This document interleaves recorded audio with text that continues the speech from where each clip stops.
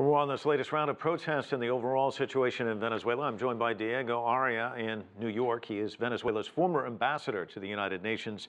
What do you make of these latest developments? Well, today many things are accumulating, what we just saw, but there is something even more important. Today, the Secretary General of the Organization of American States called President Maduro a dictator and a thief responsible for the theft of the country's patrimony. At the same time, Maduro said that the Spanish government, together with the United States government, were conspiring to overthrow him. And on top of that, the Minister of Defense of Venezuela said that there were movements of invasion of our country.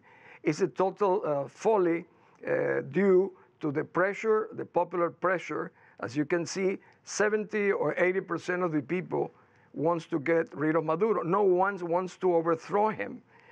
In a way, the only people who can overthrow a regime in Venezuela that is a militarized regime is the army.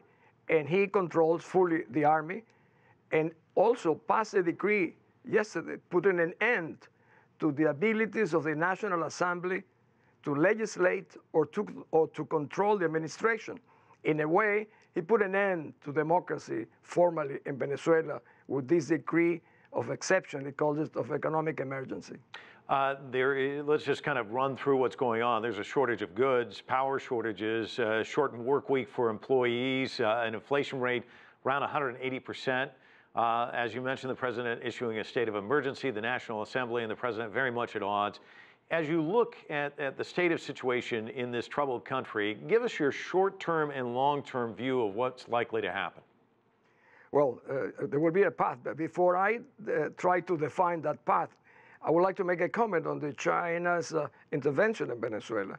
The government have been getting loans from China, 50 or 60 billions. China is the most important lender to Venezuela. But by now, the day that the Chinese discover the extent of the graft, of the corruption of a regime that has been selected by Transparency International as one of the 2 or 3 most corrupt regimes, they're going to have to think twice when reconsidering which will be the way to renegotiate the loans. We are trying to get a referendum to revoke the president. That is within our constitution. What is the government's reaction?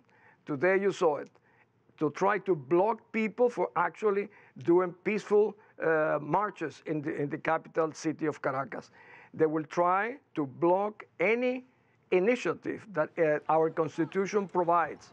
For example, not only to revoke him or a National Constitutional Assembly referendum, they are opposing all the democratic and institutional options. So we are a country not at the brink of an explosion. It is an exploding country as we speak. We have more people killed in Venezuela than in Afghanistan that is at war.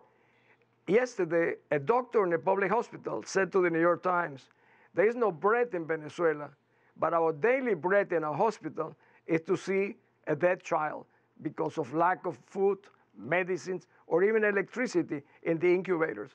It is amazing that the wealthiest country of Latin America, the country has the largest oil reserve, will be starving its people by medicines and food like is happening today. Diego, we're out of time. Thanks so much for joining us from New York.